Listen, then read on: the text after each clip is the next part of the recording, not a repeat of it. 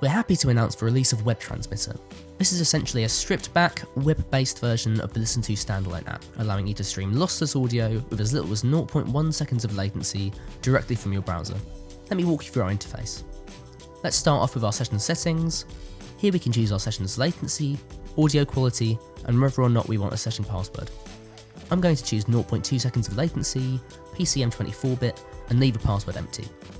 If we move on to our I/O, we can choose our input source directly, or we can also drag and drop an audio file to transmit an audio file instead of an I/O source.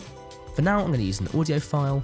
All I need to do now is take my audio file from my desktop and drag it into the LISTENTO web transmitter. From here, I can choose whether or not to transmit the audio file once or to loop it. We can choose our audio output below. I'm going to choose Omnibus A, as this is what my desktop audio output tends to be. Now we can move on to our monitoring and transmission levels. I'll leave them how they are now, but we can monitor our levels of both our transmission and our playback for ourselves as well. Once I click Start Streaming, the streaming link will automatically be copied to my clipboard, where I can then send it as a text to my collaborator or through an email. Web Transmitter also allows you to share your streaming link directly from the UI. Click on Share Link, and you'll be prompted to enter your collaborator's email address.